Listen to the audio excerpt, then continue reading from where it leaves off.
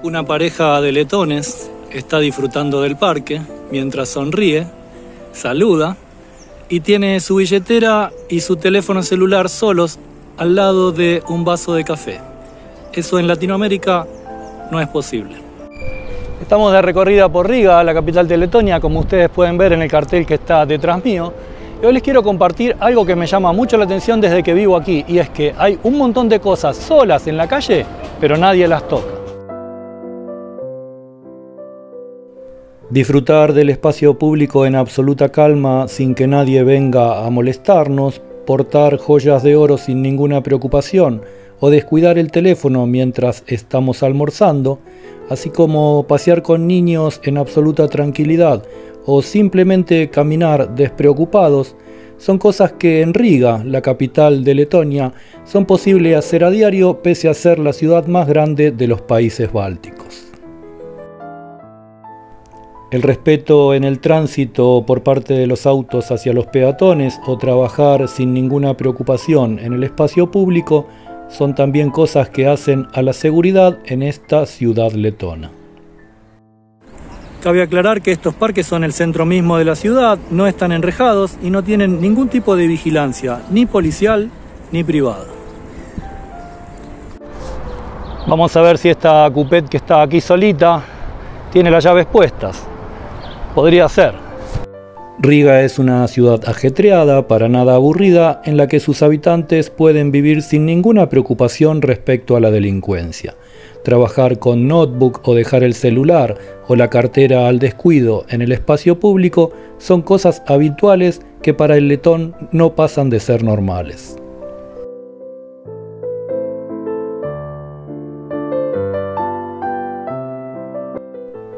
Tomarse fotos descuidando las pertenencias y hasta un bebé no significan un acto de imprudencia.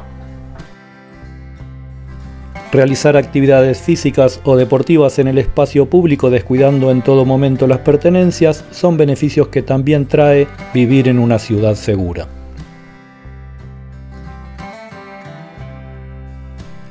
Y que los niños puedan manejarse solos, aún desde muy pequeños, en la capital, es un beneficio de vivir en esta cultura.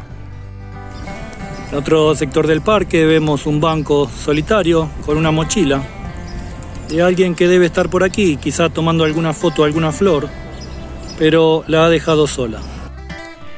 Letonia y los países bálticos han vivido épocas muy duras en el pasado. Por eso, haber aprendido la lección y disfrutar este presente despreocupado es algo que se valora y mucho.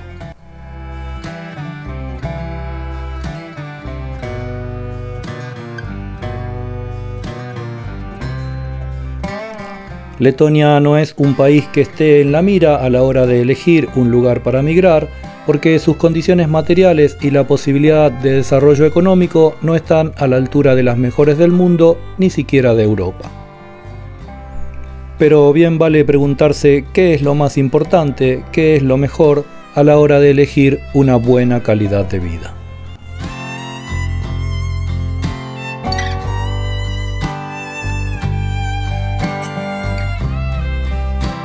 Hay muchos factores que hacen que uno tome la decisión de vivir en uno u otro país. Cuestiones de índole personal, algunas económicas, pero sin dudas, al menos en mi caso, la posibilidad de vivir en un lugar donde uno esté absolutamente en paz, absolutamente tranquilo, fue muy importante. Espero que les guste este video, que se suscriban al canal y nos vemos en el próximo.